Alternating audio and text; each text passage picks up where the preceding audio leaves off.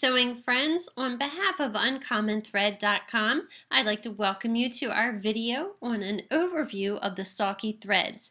My name is Michelle Umlauf and I am a certified Sulky teacher.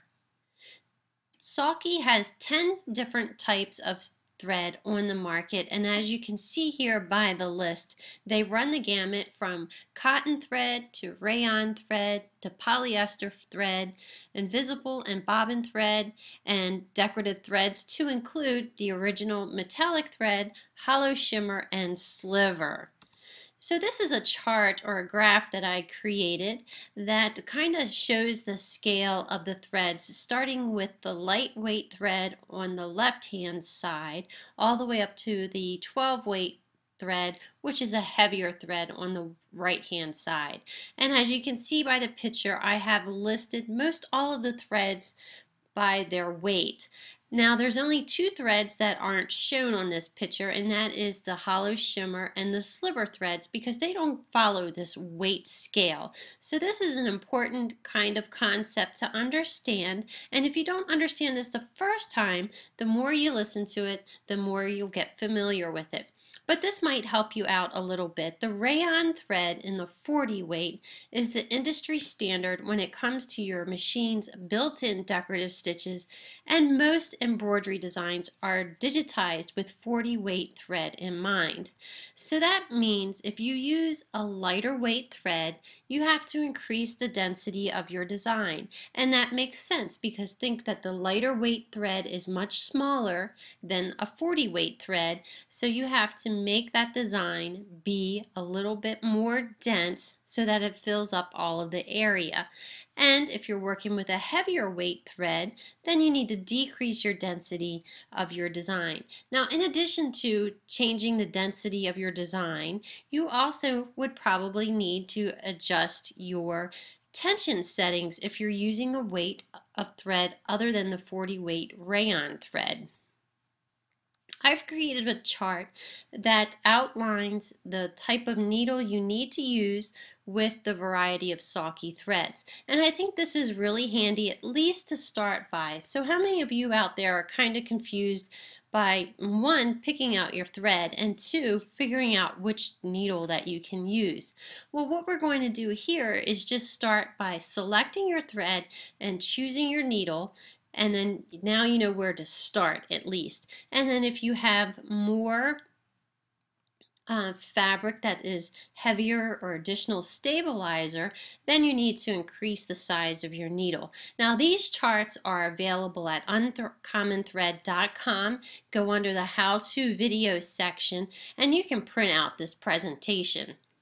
So you need to select the right needle for the job, and in general you want to use the smallest needle possible so that the thread does not break or shred. So that's what the chart will help you with.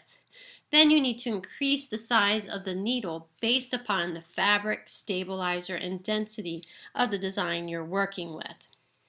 Remember to change your needles on a regular basis, because a dull needle will cause puckering. And consider using specialty needles instead of the universal needles. And some specialty needles are the embroidery, top stitch, metallic needles, etc.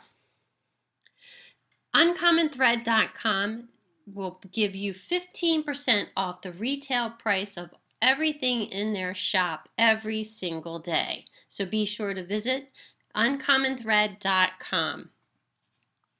Sulky threads are available in a variety of sizes. There's the jumbo spool, the maxi, the king, and the snap size spool. I can't really tell you how many yards are available on each of these because it really depends on the weight of the thread. There are two different types of nice cases that the threads come in if you buy a collection, and you can even buy empty cases if you'd like.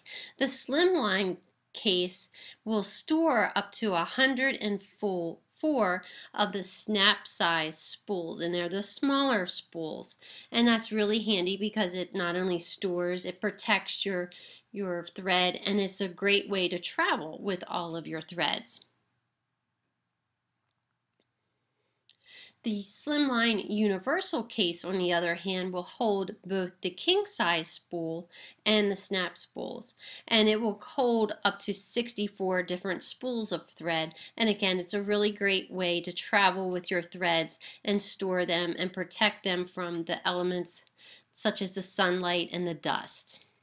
Sulky has a lot of books out there, and the two latest releases are the Fun with Sulky Blendables and Solid Color Cotton Threads, as well as the Sew, Craft, Quilt, and Embroider Confidently with Sulky Stabilizers. Each of these books contain a variety of projects that feature the line of Sulky products, from the stabilizer to the thread to using Sulky KK2000, using bobbin thread, you name it. And they have really fun projects involved in them also. The Sulky has many, many more books to include these and some others. I can tell you that the Dimensional Concepts in Sulky is becoming an older book now, and it will soon be out of print. So if you can get your fingers on a copy of Dimensional Concepts in Sulky, you might want to do that because it's going to be hard to find. And then some of the other ones are already out of print, and you might be able to find them on other places such as eBay. My name is Michelle Umlauf, and I am a certified Sulky teacher. You can visit me at www.sewsimplified.com, and I offer a variety of certified Sulky classes. The class I have listed here is In the Heart of the Woods Landscape, that features some thread painting or thread sketching using Sulky Cotton Blendables thread. It's a really fun project, and despite what you might think, it's rather simple. There's also the confetti scarf, which uses the metallic threads. And then if you sign up to be one of my sewing friends, you can receive the instructions for Not Your Grandma's Bowl, the class, for free. So I have an online sewing area classroom that you can get the instructions and the videos for that. Usually what I do, there is so much information that I just don't have time to go over that information about the threads during this video, but what I do in my classes is I give you more details about the different products. So for example, if you were to sign up for the In the Heart of the Woods Landscape class, you would receive a video that would give you more information about the Cotton Blendables thread. I also do a podcast, and currently I am featuring a kind of like a stabilizer along. Look me up on Sew Simplified podcast under iTunes, and you can subscribe to my podcast there. Find me on Facebook and give me a like. I'm under Sew Simplified.